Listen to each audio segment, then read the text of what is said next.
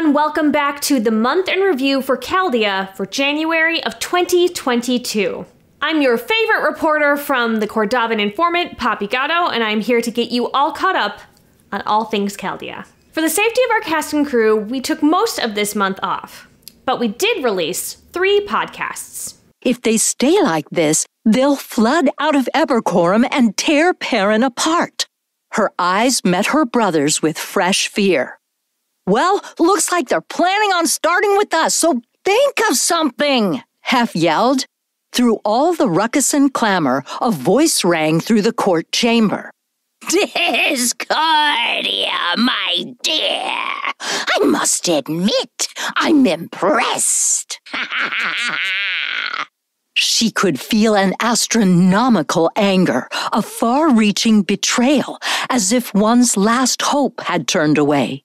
Imogen saw the image of a man, his face shattered and blurred as she stared out through broken crystal walls. Hope diminished and died all around her, nebula fading like the end of the will to survive. Shocked, she cried out, "Rolchid, your followers found you, but instead of helping you, your cultists enslaved you, and through you enslaved others." Dazed, Hef struggled to clear his eyes of dazzling, flashing spots, swinging his dagger in a desperate attempt to keep any nearby foes from attacking him while he recovered. His blade struck nothing but empty air. As he wiped his eyes, Hef realized that the room had fallen utterly silent.